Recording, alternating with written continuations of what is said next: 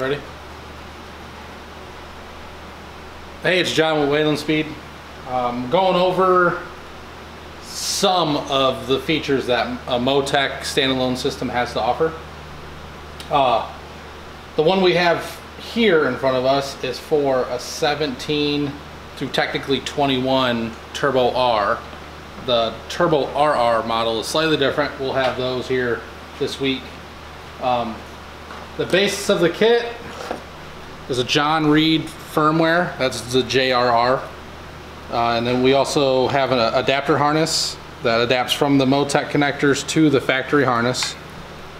And these are like potted, so they're waterproof here. Some people do ask if the Motecs are waterproof. The base kit does not come with a waterproof system, but there are marine type ECUs that are like a waterproof unit, and that's a $200 upgrade if anybody's interested. A couple of the other little things, there's an igniter. These coils are considered dumb coils, so they need an igniter. And then this is a relay. This is actually for the factory fuel pump system. In the factory ECU, the ECU would ground the pump, but it's kind of crazy to ground a fuel pump, especially when we put bigger ones in it that have more amp draw. And then I'll put this down here. We have a connector for our Motec LTC. So this just so happens to be an LTC 4.9. They also make a LTC NTK. They just use different wideband sensors. This sensor is a little bit easier to get your hands on. You could buy this at O'Reilly's if need be. So this handles the O2 sensor, the wideband side of things. This allows us to have full-time control of air to fuel ratio. Like the stock ECU, well, the stock non-21 RR ECUs are a rather simple, we consider it a narrow band, where the ECU really only knows one value, which is stoic, which is like your idle and cruise air to fuel ratio. When you go into power, it disregards most of that. It might pull in some corrections to it, but this one can, you know, the Motecs can control fuel all the time. Idle, cruise, wide open throttle, anything. We also have an expander, which is really neat. So it also comes with this expander harness. So you would take this, you would plug it in, and now we have two pressure sensors, which these are aftermarket pressure sensors. We would normally use like 0 to 150 PSI sensors. These ones are pre-labeled and pre-set up for fuel and oil. And then we also have a flex fuel sensor.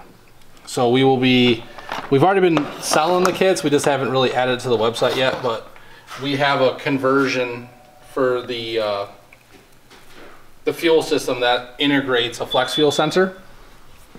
So basically we can have two tunes in there. You know, basically we have two tunes in there, one for 91 or 93 octane and one for E98 or E85. And based on the ethanol content, the ECU will automatically adjust ignition timing, boost pressure, AFR targets, a bunch of other things that we can adjust with that ethanol content. Another thing is we have a spare out. So we have 6 more pins here.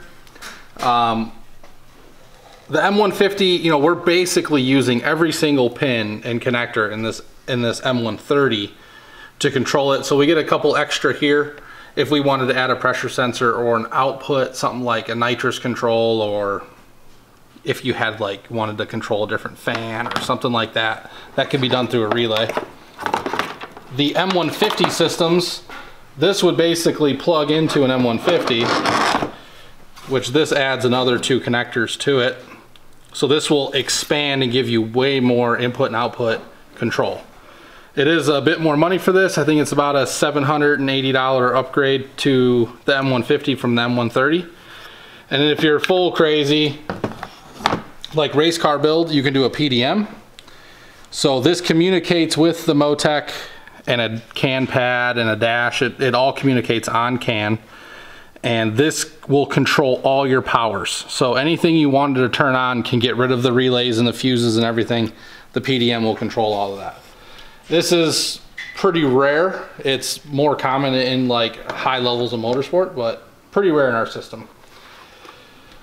If you want to add a dash, we have the ability to keep the factory dash and just add a Motec dash next to it.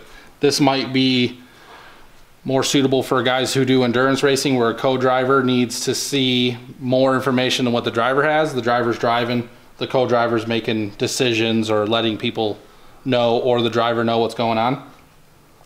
We also have the ability to delete the factory dash and have the Motec be your primary dash. The 2020 models, they're a little bit more, like the connector changed in the 2020 models from the previous models, so a year specification is important for that. To kind of round it off, we have like a simple 8-button can pad. They have a 15-button can pad as well. If you want to, on the fly, we can increase boost pressures. There's a starting button where there's no lights on. You press this button, 1 light comes on, 2 lights, 3 lights. You can make like 8 positions out of 1 switch technically. It just changes the way the lights are set up. But you can activate launch control, clear codes, override fans. This one just has some nitrous stuff on it. You know, like there's a million things you can do. Whatever you think of that can be controlled by the ECU or the PDM could be done through this. And this is also a pretty cool feature. We've been using this a bit more. This is a multi-position switch. So this is actually a 11 position switch. So every click tells the ECU that we're in a different position. So for example, you'd have something like this, right? So say you want low power, medium power, high power, and then crazy power. On like a specific race car or in a certain situation, you can have this thing, you can like start the race turned up, get out in front, you just don't want all the power all the time, you can turn it back, turn it down. This can be all done live on the fly. So this is a really cool feature. We're going to be integrating this into this specific Motec package.